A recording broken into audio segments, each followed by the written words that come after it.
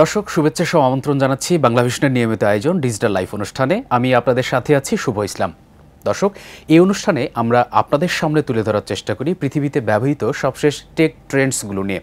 এরই ধারাবাহিকতায় আজকে আমরা আলোচনার বিষয়বস্তু হিসেবে ঠিক করেছি ডেটা সেন্টার, ক্লাউড পরিষেবা, বাংলাদেশ প্রেক্ষিত। আর এই বিষয়টি নিয়ে আমাদের সাথে কথা বলার জন্য স্টুডিওতে উপস্থিত আছেন ডেটা হাব এশিয়ার সম্মানিত ব্যবস্থাপনা পরিচালক সরওয়ার মোর্শেদ পরাগ। কেমন আছেন? ভালো আছি শুভ ভাই, thank you very much for calling me in this event. Thank you.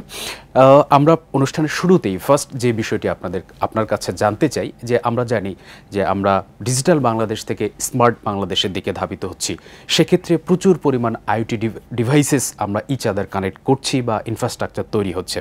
সেক্ষেত্রে প্রচুর পরিমাণ ডেটা আসলে প্রডিউস হচ্ছে এবং সেটার জন্য আসলে স্টোর করারও প্রয়োজন হচ্ছে। তো সামগ্রিক দিক থেকে এই ক্লাউড পরিষেবা বা ডেটা সেন্টারের যে বাজারটা সম্পর্কে আপনার কাছে আমরা একটু জানতে চাই। ক্লাউড পরিষেবা এবং ডেটা সেন্টার দুইটা একটার সাথে পুরোপুরি জড়িত একটা জিনিস, মানে this is related to each other. So when আমরা যখন ক্লাউড নিয়ে কথা বলি, ক্লাউড কোনো একটা ডেটা সেন্টারেই হোস্ট করা হয়। সো যেটা বাংলাদেশের ট্রেন্ড এখন পর্যন্ত, আপনি যদি বলেন যে আমাদের বাংলাদেশের আইটি অ্যাডাপশন কী লেভেলে আছে, যেমন আমাদের ব্যাংকিং অ্যান্ড ফিনান্সিয়াল সেক্টরে একটা লেজিসলেটিভ ডিমান্ড, যেটা এখন অনলাইন ছাড়া হয়ই না। আবার আমাদের চালডাল.com থেকে শুরু করে ছোটোখাটো অনেক ওয়েবসাইট আছে যেগুলো হোস্ট করা হচ্ছে, এগুলো হলো একটা ডিমান্ড হয়েছে। যদিও আমাদের বাজার থেকে কোনো কিছু কেনা যায়, এখন আমরা অনলাইনে কিনতে অনেক বেশি হলো স্বাচ্ছন্দ্য বোধ করি, খুব time consuming, it is saving our time. এটা ছাড়া প্রত্যেকটা ইভেন্টেই আমরা কিন্তু অনেক ডেটা জেনারেট করছি। এই ডেটাগুলো স্টোর করার জন্য ক্লাউড এবং ক্লাউডের ব্যাকএন্ডে ডেটা সেন্টার প্রয়োজন। বাংলাদেশে এখন পর্যন্ত যদি বলেন, দুই ধরনের ডেটা সেন্টারই রয়েছে। একটা হলো এন্টারপ্রাইজ ডেটা সেন্টার, যেমন কোনো ব্যাংক বা কোনো ফিনান্সিয়াল ইনস্টিটিউশন বা কোনো গভর্নমেন্ট তাদের নিজস্ব ডেটা সেন্টারেই ডাটাগুলো স্টোর করে। আরেকটা অপশন রয়েছে কোলোকেশন ডেটা সেন্টার, যেগুলো একটা ডেটা সেন্টার যেটা একটা ওনারের হয়ে থাকে বা একটা প্রতিষ্ঠানের হয়ে থাকে, সেখানে XYZ অনেক কোম্পানি বা অনেক অর্গানাইজেশন তাদের ডেটাগুলো হোস্ট করতে পারে। সো এই দুই ধরনের ডেটা সেন্টারের মধ্যেই আপনি যদি বলেন বাংলাদেশের আর ইন্টারন্যাশনালি একটা স্ট্যাটিস্টিক্স নিয়ে আসি, ইন্টারন্যাশনালি সবাই কিন্তু আস্তে আস্তে এই কোলোকেশনের দিকেই হলো ধাবিত হচ্ছেন। তো একটার পর একটা তারা চেষ্টা করছেন ওপেক্স কমানোর, তারা চেষ্টা করছেন তাদের খুব ফাস্টার ডিপ্লয়মেন্ট। এটার জন্য কোলোকেশন একটা খুবই ইম্পর্টেন্ট জিনিস, যে আপনি চাইলেই একটা সার্ভিসকে খুব তাড়াতাড়ি একটা ডাটা সেন্টারে হোস্ট করতে পারছেন, আপনি একটা রেডিমেড ডাটা সেন্টার পাচ্ছেন। আবার যদি বলেন যে আপনার আরও ফাস্ট দরকার, যে আমি আজকেই প্ল্যান করছি, আমার কালকেই আমি একটা সফটওয়্যার পেয়েছি, আমি কালকে থেকে ওটা নিয়ে গো লাইভে যাব, বা এক সপ্তাহের মধ্যে বা এক মাসের মধ্যে যাব, দেন you have no alternative than cloud. You cannot make a data centre or you cannot by A server within 5 days and configure it in a cloud. So বাংলাদেশের এখনও মার্কেট ট্রেন্ড, আপনি যদি বলেন ক্লাউডের দিকে, আমরা যদি এটা আসলে প্রেডিক্ট করা খুবই ডিফিকাল্ট একেবারেই, যদি আপনি স্ট্যাটিস্টিক্স চান, তবুও আমরা কিছু স্ট্যাটিস্টিক্স দেখে আমাদের মনে হয়েছে যে around $20 billion is current market trend, and we are expecting up to $43.6 to $50 million within 2025। Okay, so আমরা আপনার কাছে এই মুহূর্তে জানতে চাই যে আসলে ইন্টারন্যাশনাল যে সমস্ত সার্ভিস প্রোভাইডাররা, বিশেষ করে ক্লাউড সার্ভিস প্রোভাইডাররা আছেন, পাল্লা দিয়ে বাংলাদেশেও কিন্তু আমাদের এই ওপেন সোর্স ইনফ্রাস্ট্রাকচারের মাধ্যমে কিন্তু সেবা দেওয়ার জন্য অনেক প্রতিষ্ঠান অটোমেটিক্যালি কেউ সার্ভিস দিচ্ছে বা কেউ সার্ভিস দেওয়ার জন্য অটোমেটিক্যালি মার্কেটে আসছে। সেক্ষেত্রে আসলে আপনি কি মনে করেন যে আমাদের দেশের প্রতিষ্ঠানগুলো ইন্টারন্যাশনাল প্লেয়ার কি বেশি পছন্দ করবে, নাকি আসলে আমরা আমাদের ডেটাকে মোর সিকিউর করার জন্য আসলে আমরা নেটিভ যে ক্লাউড সার্ভিস প্লেয়াররা আছেন তাদের কাছে যাবে? আপনার কাছে কি মনে হয়? এখানে আসলে দুই ধরনেরই, আপনি পক্ষে বিপক্ষে দুইটারই মানুষের সবারই ভিউ আছে। প্রথম কথা হলো যে একটা যারা ইন্টারন্যাশনাল প্লেয়ার, তারা কি প্ল্যাটফর্ম ইউজ করে, তারা কিন্তু এই কোনো না কোনো ওপেন সোর্সকে ডেভেলপ করে করে করে এই পর্যায়ে পৌঁছেছে। আমরা কিন্তু একই কাজ করছি। তারা R&Dতে বেশি খরচ করেছে, বেশি সময় দিয়েছে, আমরা হয়তো আস্তে আস্তে দেওয়ার চেষ্টা করছি। আপনি যদি দেখেন যে একটা সার্ভিস যদি অ্যামাজনে হোস্ট করা হয়, AWS অ্যামাজন ওয়েব সার্ভিসে, অ্যামাজন ওয়েব সার্ভিসের দেয়ার আর lot of solution architecting company, private companies in the country or in the world. They R charging high price two host only. অ্যামাজনের কাছে কিছুই যাচ্ছে না, অ্যামাজন শুধু সার্ভিসটাই দিচ্ছেন, কিন্তু অ্যামাজনের কাছে ওখানে হোস্টিং সিস্টেম ইন্টিগ্রেশনের জন্য কিন্তু পয়সা দিতে হয়। লোকালি যেটা হয় যে আমরা হয়তো ওই সার্ভিসগুলো কিছু জিনিস কমপ্লিমেন্টারি দিয়ে থাকি, আমরা এই সার্ভিসগুলো লোকাল ক্লাউড প্লেয়াররা খুব লোকালি পাচ্ছে, তাদেরকে মালিককে পেয়ে যাচ্ছে বা ওই কোম্পানির সাথে রিচ করতে পারছে। এখানে একটা ডিফারেন্স ক্রিয়েট হয়। অ্যামাজনে আপনি কোনো কিছু হোস্ট করতে হলে you will only get the subscription, you pay your card or you pay the money or getting the service, that's it. and you are getting here the whole cloud provider who are the developer and all the peoples you are getting here. So this is the one difference. Second thing is cloud service provide korte hole definitely you will need a good skill set in cloud service, cyber security all together. So এই জায়গাটাতে যারা make sure করতে পারবেন এবং এই rules and regulation মেনে রাখতে পারবেন, কমপ্লায়েন্সগুলো মানবেন, তখন কিন্তু এটার সাথে খুব একটা ডিফারেন্স ক্রিয়েট হবে না। এক্স্যাক্টলি। সো আপনার এই পয়েন্টটা থেকে আমার একটা প্রশ্ন ছিল। বিষয়টা হচ্ছে আমাদের যখন দেশীয় ক্লাউডগুলো বা সার্ভিস প্রোভাইডার যারা আছে তারা যখন ব্লুম করবে, তখন অবশ্যই আমাদের যেমন দক্ষ ম্যান পাওয়ার লাগবে, পাশাপাশি আমরা ডলার সেভ করছি, এবং এর পাশাপাশি আমাদের যে লোকাল যে ডেটাগুলো আমরা হোস্ট করছি আমাদের উইদিন দ্য বর্ডার থাকছে, সেক্ষেত্রে সব দিকেই আমরা বেনিফিটেড। বাট ব্লুমিংয়ের ক্ষেত্রে আসলে চ্যালেঞ্জগুলো আপনি কী কী দেখছেন বা দেখেন? দেখেন, একটা জিনিস যে বাংলাদেশে আমরা বাইরের যদি কোনো কাস্টমারকে নিয়ে আসতে চাই, আমরা যদি ওই লেভেলের সার্ভিস দিতে পারি, তাহলে আসলে there is no difference if it is hosting in XYZ or Amazon or in Bangla meg or anywhere.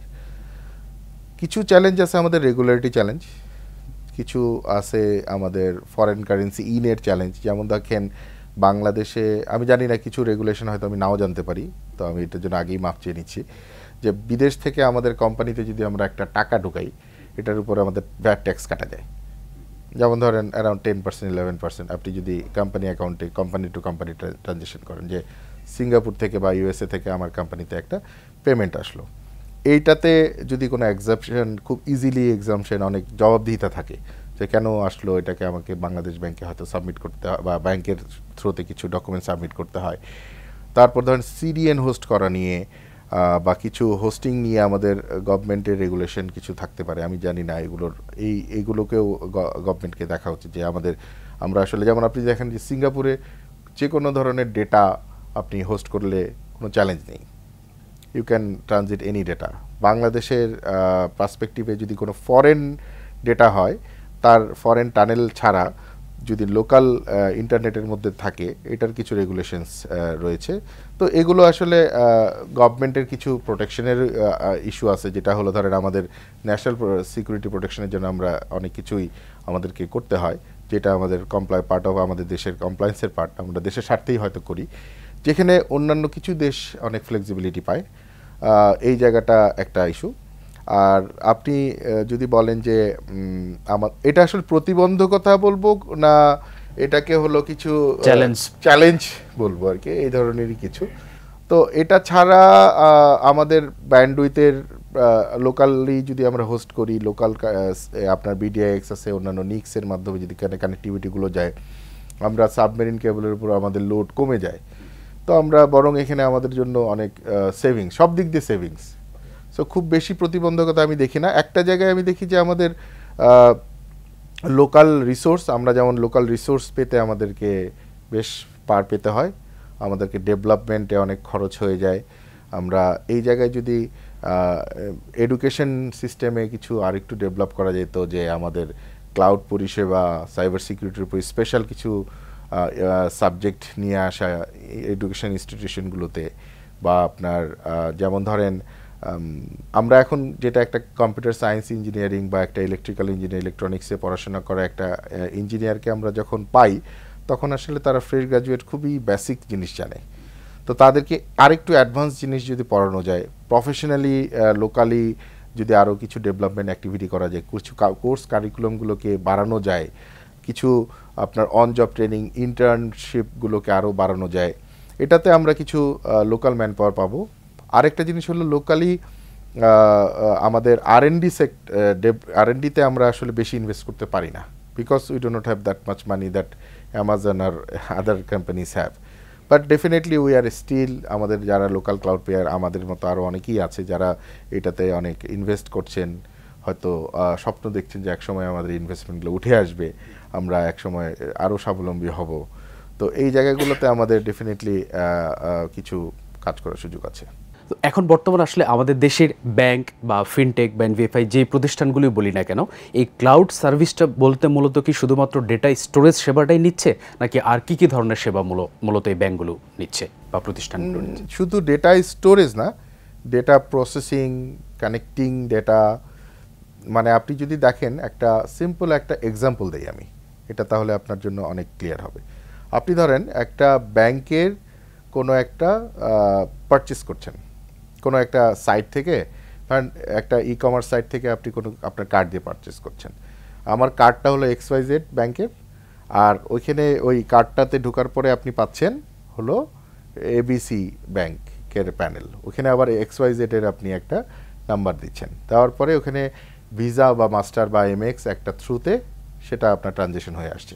Back এন্ডে আসলে কি কি হচ্ছে, অনেকগুলো অ্যাক্টিভিটি হচ্ছে। কিন্তু প্রথমে আপনি যাচ্ছেন আপনার ই কমার্স পোর্টালে, ওই পোর্টাল কানেক্ট করছে আপনার ওই API থ্রুতে আরেকটা ওই এই আপনার মার্চেন্ট কোম্পানি যারা ভিসা মাস্টার সার্ভিস দেয়, তারা আবার তাদের ব্যাক এন্ডে কানেক্টেড আছে কয়েকটা ব্যাংক, তার মধ্যে দেখা গেছে সে একটা ব্যাংকের সাথে কানেক্ট হলো, সেই ব্যাংকের ডেটা সেন্টার থেকে আবার আরেকটা ভিসার ডেটা সেন্টারে কানেক্ট হচ্ছে, গিয়ে ওখান থেকে গিয়ে আবার ডেবিট ক্রেডিট করে সব কিছু হিসাব কিতাব এর টাকা ওকে দেওয়া, মানে ওই ব্যাংক ওই ই কমার্স কোম্পানির কাছে টাকাটা দেওয়া, আপনার অ্যাকাউন্ট থেকে কেটে নেওয়া। এখানে অনেকগুলো কিন্তু অ্যাক্টিভিটি হচ্ছে, নট অনলি স্টোরিং ডাটা, মানে 4-5টা জায়গায় অনেক জায়গায় কিন্তু হচ্ছে। সো প্রসেসিং, আমি যেটা বলছি যে ডেটা প্রসেসিং অনেক বেশি। তো ব্যাংকরাও কিন্তু ক্লাউড ইউজ করে, নট ইন পাবলিকলি, নিজস্ব প্রাইভেট ক্লাউড ইউজ করেন, নিজস্ব ডেটা সেন্টারে প্রাইভেট ক্লাউড করে ইউজ করেন। তো এই জায়গায় ধরেন প্রসেসিং অনেক বেশি হয়, ডেফিনেটলি স্টোরেজ তো থাকবেই, প্রসেসিংয়ের ডেটা যদি স্টোরেজে না থাকে তাহলে হাউ ইউ ক্যান আপনার ডেবিট ক্রেডিট কীভাবে মিলাবেন। ওকে, সেক্ষেত্রে আসলে ডেটা স্টোরিংয়ের ক্ষেত্রে বলি বা যে কোনো কাজের ক্ষেত্রে এখন বর্তমান যে একটা সাইবার সিকিউরিটি একটা বাজওয়ার্ডে পরিণত হয়েছে, সেক্ষেত্রে যারা ক্লাউড সার্ভিস প্রোভাইডার বা ডেটা সেন্টার মালিক যারা আছেন, যারা বিশেষ করে আমাদের নেটিভ সার্ভিস দিচ্ছেন, আসলে অ্যাজ এ প্রতিষ্ঠান যখন আমি আপনার কাছে আমার ডেটাটা স্টোর করব বা আপনার সার্ভিসটা নেব, সেক্ষেত্রে মানে কতটুকু সাইবার সিকিউরিটির পার্ট থেকে মানে নিশ্চয়তাটা প্রদান করা হচ্ছে বা হয়, আপনি কি মনে করেন? আমি আমারটা যদি বলি, আমার ডেটা সেন্টারে তো আমাদের সব ধরনের সাইবার সিকিউরিটি আমরা এনশিওর করেই আমরা সার্ভিসটা প্রোভাইড করি।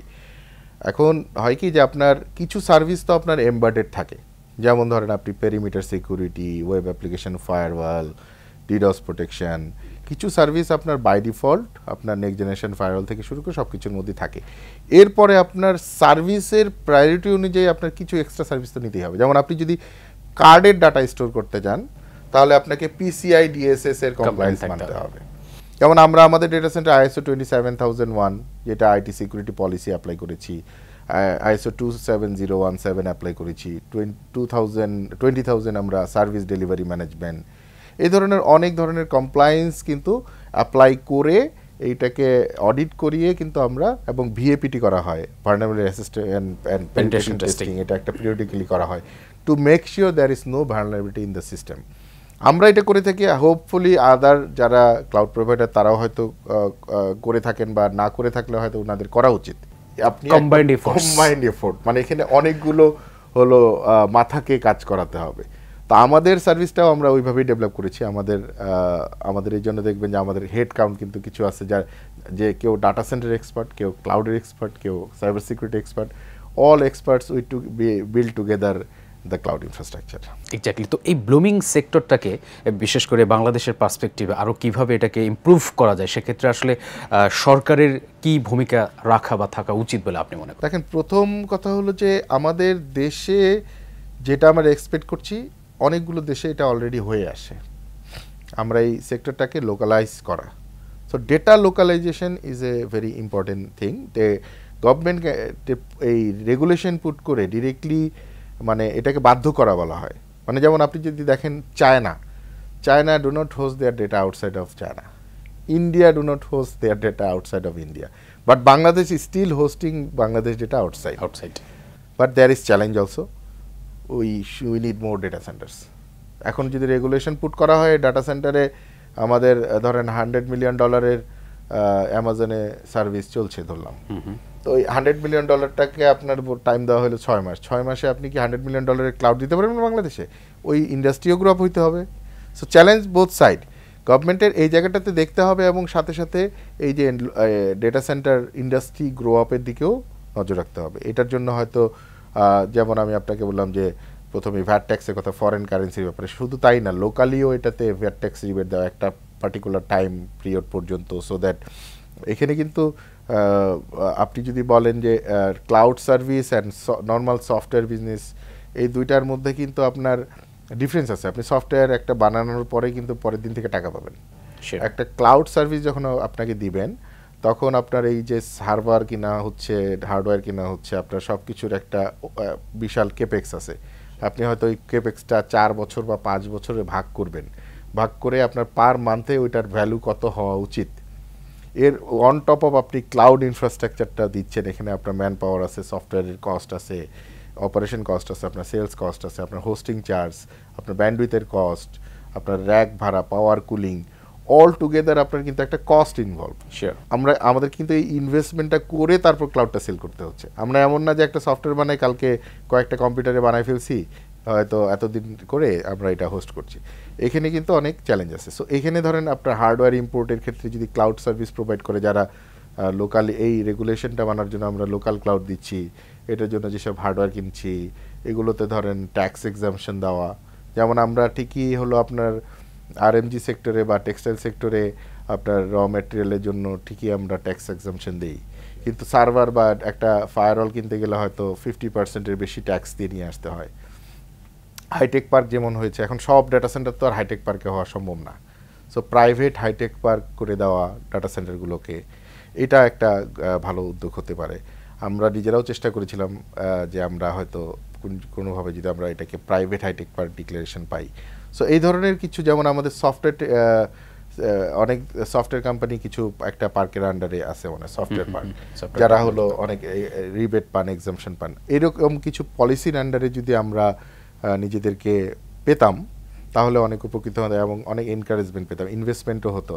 যারা আমরা যদি কোনো ভেঞ্চার ক্যাপিটালিস্টকে আনতে চাই তখন বলবো আচ্ছা আমরা কেন বাংলাদেশে ইনভেস্ট করবো, আমরা তো ইন্ডিয়া ইনভেস্টমেন্ট করে বেশি বেনিফিট পাচ্ছি, বা আমরা হলো থাইল্যান্ডে ইনভেস্ট করে বেশি বেনিফিট পাচ্ছি। যেমন আপনাকে আরও বলি যে আমাদের এখানে কিছু বিদেশি সিডিএন প্রোভাইডারও আসতে চায়, কিন্তু তারা বলে যে আমরা হার্ডওয়্যার বাংলাদেশে নিয়ে আসবো, বিদেশ থেকে পাঠিয়ে দেবো, কিন্তু বাংলাদেশ থেকে এলসি ছাড়া কোনো হার্ডওয়্যার আনা যায় না। এখন এটার অনেক প্রতিবন্ধকতা আছে, আনার পরে ট্যাক্স দিতে হবে। ওইটা যদি সে বলে যে আমি আমার সার্ভার দিয়ে তোমার ওখানে রেখে আবার তোমাদের কি সার্ভিস দিব, আবার আমাকে এত টাকা ট্যাক্স পেমেন্ট করতে হবে 50-60%, so we can not afford it, letter we go to Malaysia or some other country. So sir, মানে আমাদের এই শিল্পটা যত দ্রুত ইমপ্রুভ করছে বা যত দ্রুত বাড়ছে তত দ্রুতই কিন্তু আমাদের স্কিল ম্যান পাওয়ার দরকার। আপনি যেমনটি এর আগেও আলোচনায় বলছিলেন যে সেক্ষেত্রে আমাদের শিক্ষা ব্যবস্থাও একটা পরিবর্তন দরকার, যেখানে আসলে স্পেশালি ডেটা সিকিউরিটি বা ক্লাউড সিকিউরিটি নিয়ে আসলে কোনো সাবজেক্ট ইনক্লুড করা যায় কিনা, বা যদি করা যায় তাহলে সেটা নির্দিষ্ট একটা সময় পরে আমরা আসলে সরাসরি ওখান থেকে নট ফ্রেশ গ্রাজুয়েট, আমরা এক্সপিরিয়েন্সড পার্সনগুলো পাবো, যাদেরকে আমরা আমাদের শিল্পতে সরাসরি বিনিয়োগ করতে পারবো। তবে সেক্ষেত্রে আসলে শুধু আপনি যেমনটি বলছিলেন যে আপনিও কিছু চেষ্টা করছেন যাতে দক্ষ ম্যান পাওয়ার তৈরির ক্ষেত্রে, কিন্তু একজনের প্রচেষ্টাই তো আসলে পুরো ইন্ডাস্ট্রিকে সাপোর্ট করা সম্ভব না। সেক্ষেত্রে আপনি কি মনে করেন এখন আসলে কি করা উচিত দক্ষ ম্যান পাওয়ার বাড়ানোর জন্য? একটা জিনিস যে গভর্নমেন্ট কিন্তু কিছু কাজ করছেন, যেমন আমি বলবো না যে specific to cloud and cyber security, software development নিয়ে বাংলাদেশ গভর্নমেন্টের অনেক ইনিশিয়েটিভ আছে। যেমন ধরেন দেয়ার আর সাম couple of hi tech park project, এলআইসিটি project and age project, যারা অনেক গভর্নমেন্টের বা বিদেশি ফান্ড আছে কিনা জানি না, যেটা দিয়ে আপনার অনেক স্কিল ম্যান পাওয়ার তৈরি করার জন্য ট্রেনিং দেওয়া হচ্ছে, এবং এগুলো হয়তো গভর্নমেন্ট অনেক সাবসিডারি দিয়ে ট্রেনিং দিচ্ছেন। তো এই কার্যক্রমগুলো তো অলরেডি আছে। ক্লাউডে যেমন ধরেন আমি নিজেই একটা ক্লাউডে ট্রেনিং করেছিলাম, ভিএমওয়্যারের ট্রেনিং, তারপর একটা করেছিলাম অ্যামাজনের ট্রেনিং। সো ভিএমওয়্যার অ্যামাজনের ট্রেনিং করে আমার আসলে কী লাভ হয়েছে, আমি ডেফিনেটলি আমার কনসেপ্টটা ক্লিয়ার হয়েছে, আমি ক্লাউড সম্পর্কে শিখেছি, আমি নিজেও ট্রেনিং করেছি গভর্নমেন্টের এই রিবেট দিয়ে। আমরা অনুষ্ঠান একেবারেই শেষ পর্যায়ে আছি। আপনার কাছে সর্বশেষ প্রশ্ন, আসলে এই যে ব্লুমিং সেক্টর, আমরা স্মার্ট বাংলাদেশ, ডিজিটাল বাংলাদেশ থেকে স্মার্ট বাংলাদেশের দিকে যাচ্ছি, মোর ডেটা আমাদের প্রডিউস হচ্ছে, সাইবার সিকিউরিটি নিয়ে কথা হচ্ছে, সব দিকে আমাদের দক্ষতা, ম্যান পাওয়ার দরকার, আমাদের শিক্ষা ব্যবস্থা পরিবর্তন দরকার। আসলে সব কিছু মিলিয়ে আপনি উইদিন 5 or 10 ইয়ার্সের মধ্যে এই বিশেষ করে ডেটা সেন্টার এবং ক্লাউড সার্ভিস নিয়ে বাংলাদেশকে কোন অবস্থানে বা কোথায় দেখতে চান? বাংলাদেশকে ডেফিনেটলি আমি চাই দেশের ডাটা দেশে থাকুক এবং আমাদের দেশীয় ক্লাউড অনেক ডেভেলপ করুক, যেটাতে আমাদের ফরেন কারেন্সিও দেশের বাইরে যেন না যায়, এবং আমরা যেন সেলফ সাফিসিয়েন্ট হই to run our country, not only hour countries infrastructure, we want to host other countries data also in our country. মানে আমরা চাই নিজেদের স্বাবলম্বী হয়ে আমরা বিদেশিদের বা অন্যান্য দেশের ডেটাও যেন আমরা আমাদের দেশে হোস্ট করতে পারি, এরকম ধরনের একটা আমরা ভাইব ক্রিয়েট করতে পারি যদি, তাহলেই আসলে আমার কাছে মনে হবে যে আমাদের এই উদ্যোগটা আমরা যেই ভাইবে আছি বা যেই কাজটা করার চেষ্টা করছি, যে cloud development, data centre development, এটা সার্থকতা আসবে। ধন্যবাদ আপনাকে আপনার মূল্যবান সময় দিয়ে আমাদের সাথে গুরুত্বপূর্ণ বিষয় নিয়ে কথা বলার জন্য। ধন্যবাদ আপনাকে, আর ধন্যবাদ বাংলা ভিশনকে আমাকে এমন একটি সুন্দর অনুষ্ঠানে অংশগ্রহণ করার জন্য। ওকে, ধন্যবাদ। দর্শক, এতক্ষণ আমরা ডেটা সেন্টার এবং ক্লাউড পরিষেবা বাংলাদেশ পার্সপেক্টিভ এ বিভিন্ন বিষয় নিয়ে কথা বলছিলাম। এই আলোচনার মধ্যে আমরা যে সমস্ত বিষয়গুলো পেয়েছি, আন্তর্জাতিক বিভিন্ন প্লেয়ারের পাশাপাশি দেশেও কিন্তু ডেটা সেন্টার এবং ক্লাউড সার্ভিস প্রোভাইডার দেশেও হচ্ছে এবং তারাও সার্ভিস অটোমেটিক্যালি অপারেশনাল। সেক্ষেত্রে দেশের ডাটা দেশে থাকবে, ডলার সেভ হবে এবং আমাদের সিকিউরিটি বা সাইবার সিকিউরিটি আমরা যে বিষয়টি আছে সেটিও নিশ্চিত হবে। সেই প্রত্যাশায় শেষ করছি আজকের ডিজিটাল লাইফ অনুষ্ঠান। ভালো থাকবেন, সুস্থ থাকবেন, আল্লাহ হাফেজ।